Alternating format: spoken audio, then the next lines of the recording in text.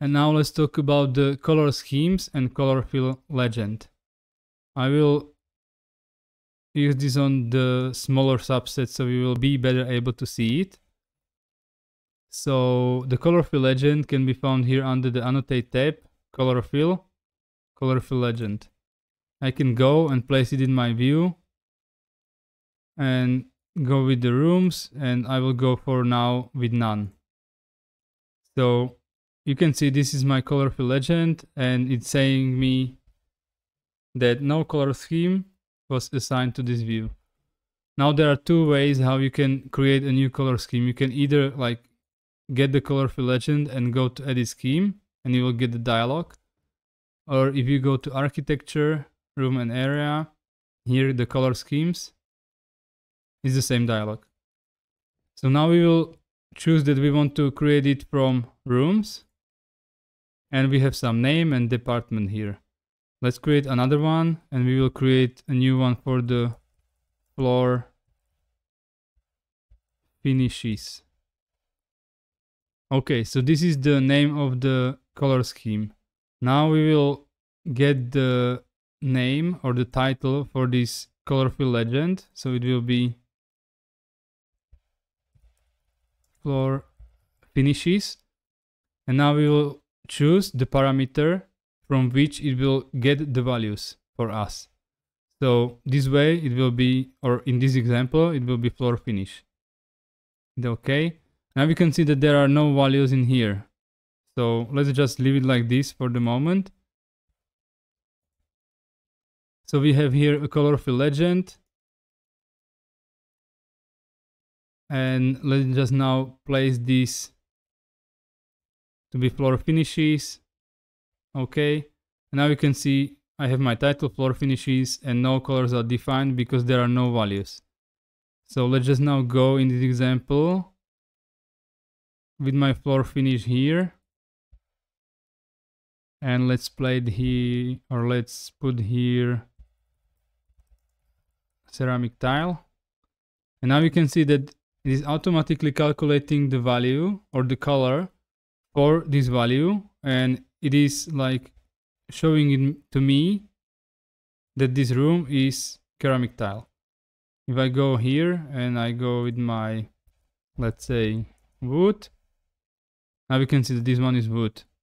If I go with this one, and let's go with floor finish, I don't know, carpet, and this one also carpet.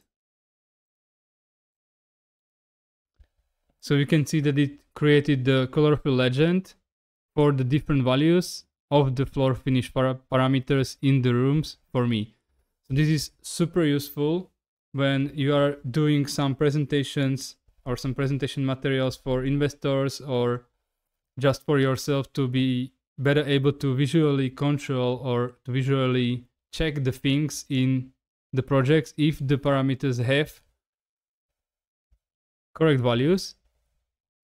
I will change these colors for you to be better able to see it. So let's place it like green one, blue one, and I don't know, orange one.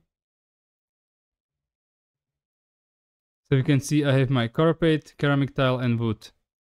And I could go with all of these and it would just create the color fill for me.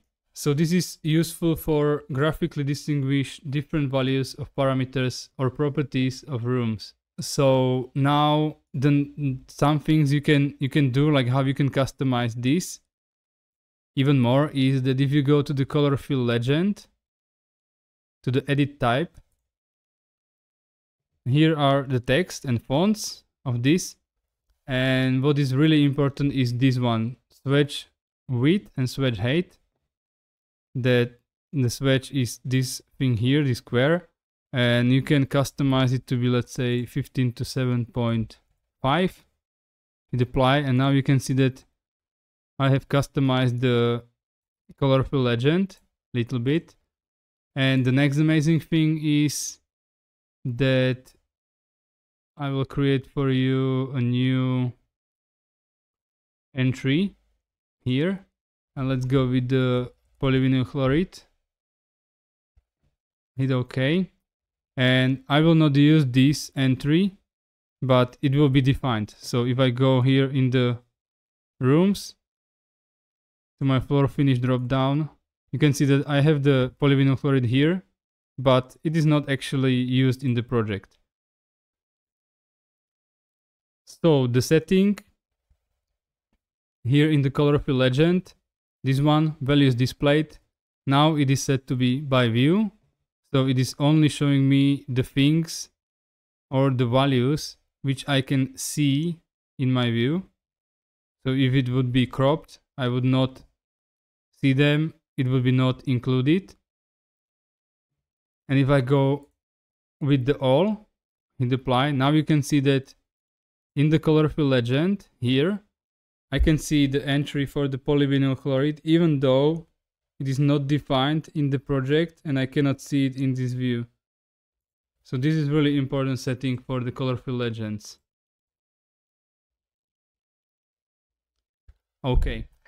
The next important thing for the schemes is that here, if you have multiple entries, you can have like 50 plus entries or more, and that is a lot of them. This thing is pretty useful, which is telling you that if this entry is in use in the project or not. Me personally, I like to go, and if I know that it will not be used anymore, I will just delete it, and this way I will clean it and make it a little bit more organized to work with. So I can go to my PVC, hit delete, remove this color scheme entry, okay. And now it will not be even in this drop down here to select from. The next important thing to know with these color schemes is that here the parameters, you can also use your custom created shared parameters. So you can actually use this tool, pretty nice. And me personally, I use it a lot in my projects because it is helping really nicely. Next thing, or also next use case, which we can see with the color schemes and color fill legends, will be, let's go with the areas. And I will show you the difference between the color fill legend by value and by range. So if I go with my areas, let's go with the title areas, and it will take the values from the area. Okay. So now you can see it automatically created the values which are now just by the value. So these are all different values of the area of the rooms which I have in my project. If I hit OK, you can see this calculating, and it created something like this. So based on the meter squared on the area, it created me the color fill. Now, what you can do here is to use a by range function, and you can edit the format as well. So I will go with the use project settings, uncheck it, and let's go with square meters to decimal places. Okay, and now I can create new entries here, which will be, let's say, so this one is less than 50, and this one is 50 or more. If I add a new one, and let's go with 150, so you can see that I have one entry which is less than 50 meters squared, another one which is 50 to 150 meters squared, and the last one which is 150 or more. I will again change the values for you to be better able to see it. Let's go something like this. And I will create this a red one. Hit OK. It's calculating, and now you can see that less than 50 meters squared is red, 50 to 150 is blue, and this one is purple. So you can see it created something like this. And let's say, okay, this is too many reds in here, so I will change this to be 20. Okay, and now let's create this smaller one. Okay, so you have something like this, which is by range, and you can actually use this pretty nicely for the check of the things in your Revit project. So let's imagine that you have some limitation for the area of the rooms, that it has to be at least 20 meters squared. So if it is less than 20 meters squared, it is bad. And this way, by using the color fill legend, you can quickly find the rooms which are less than 20 meters squared. And you can just check visually that if it is good, okay, the balcony is not like important for us, but this one is important and it should be 20 meters. So I can correct this value and correct this room. Okay, now it is good. So this is another use case, and with the range values, it is pretty nice to use the colorful legends in your project. The next thing is the color scheme location parameter, and what this means is that if you have, let's say, furniture here, some desk, you can see that when I place it, the color fill legend or the color fill for the room is now in the background and is not obscuring me the elements which I placed. This is actually the setting of the view. Now in my floor plan view, I have my color scheme location, which is set to background now. If I change it to foreground, you can see that now it is obscuring the elements. In the background, it is not obscuring the elements. And the last thing with the color schemes is that how you can remove them. So if I go and delete this one, it's still there. It like remains there. It doesn't delete the color scheme. So if I need to remove it from the view, I can use two ways. And the one is to select the color fill legend, go to edit scheme and press none. This way I have removed it from this view.